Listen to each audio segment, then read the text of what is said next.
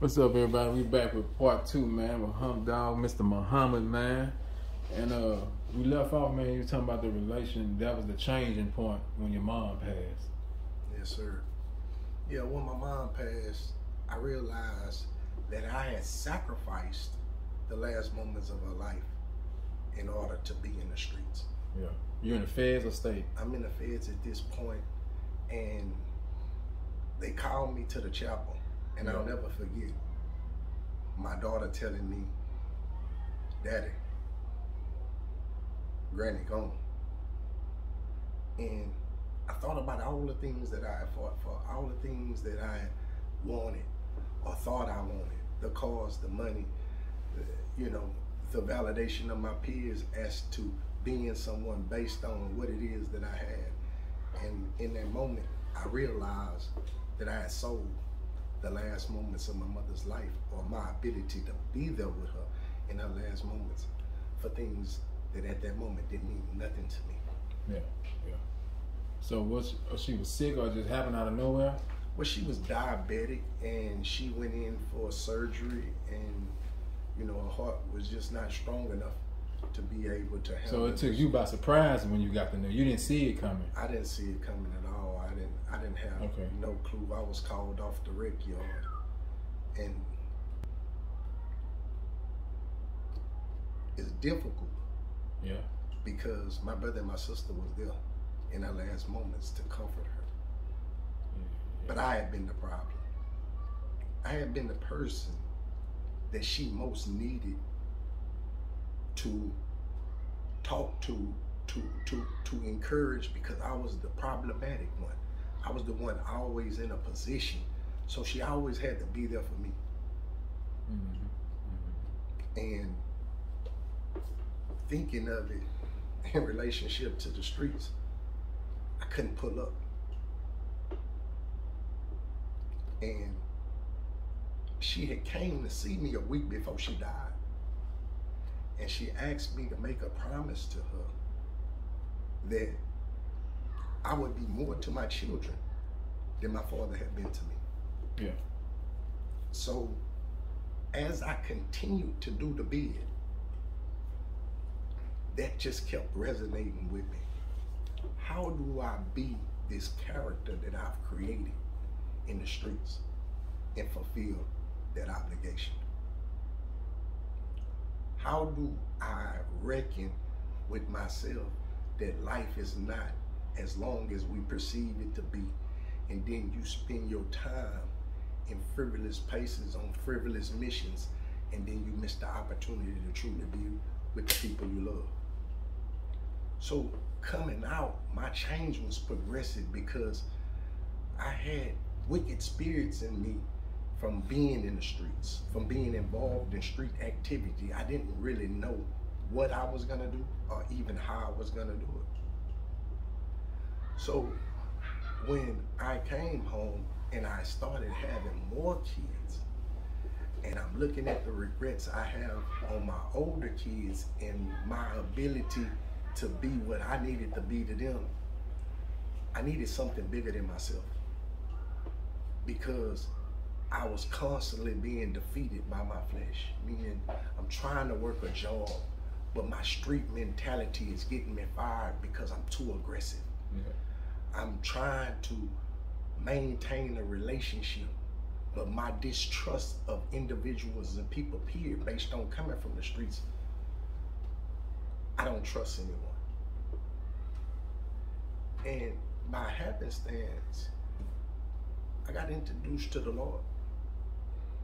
And when I got introduced to the Lord, there was an understanding there, not about me being a perfect person, but me understanding that the demons of my life, I needed God to manage it for me because they were bigger than me.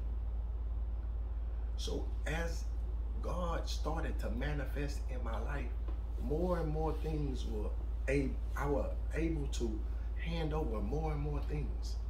My aggression, my mistrust, my judgment, my vindictive spirit, my violent nature. Because then I began to understand that you lead by example. I knew this from the streets. So if all my children see out of me is the evil residue, even though if I work every day, the evil residue of my past, no humility, no kindness, no compassion, no empathy, then I would only create inadvertently what it was that I had been in the streets.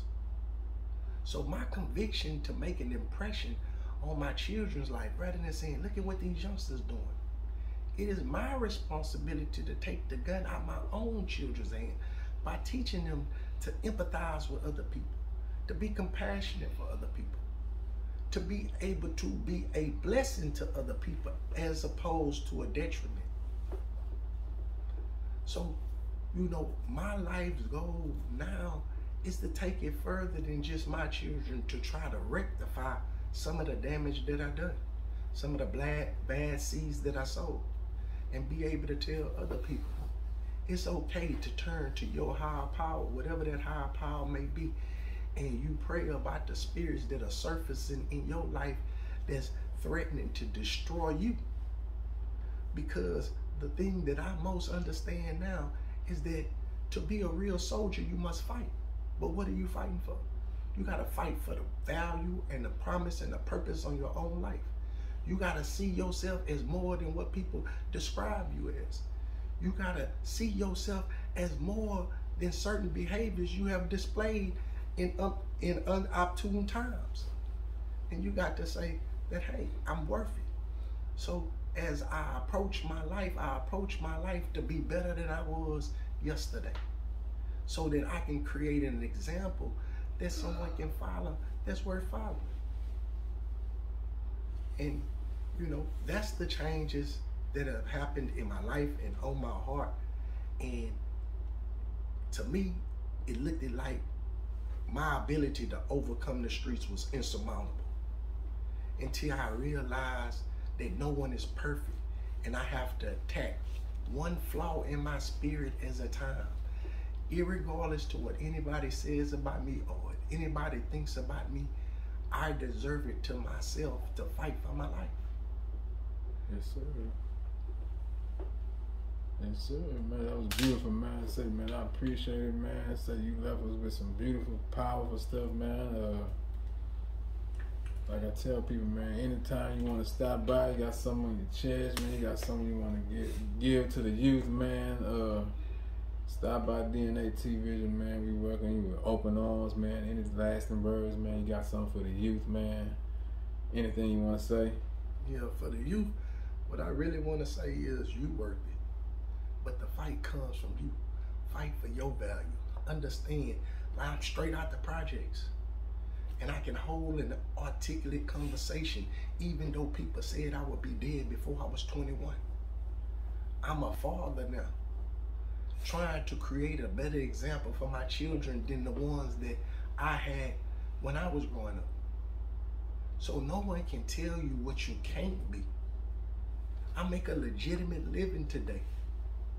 And I pride myself not on the things that I have, but the things that I no longer am willing to do. So value your life.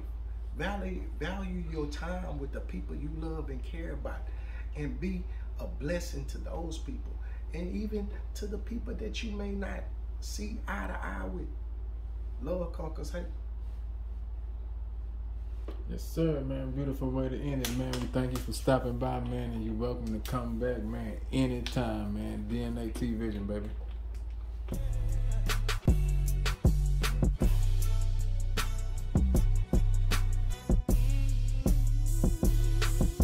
I'm stepping out tonight. Gotta get myself right. I gotta shed some light.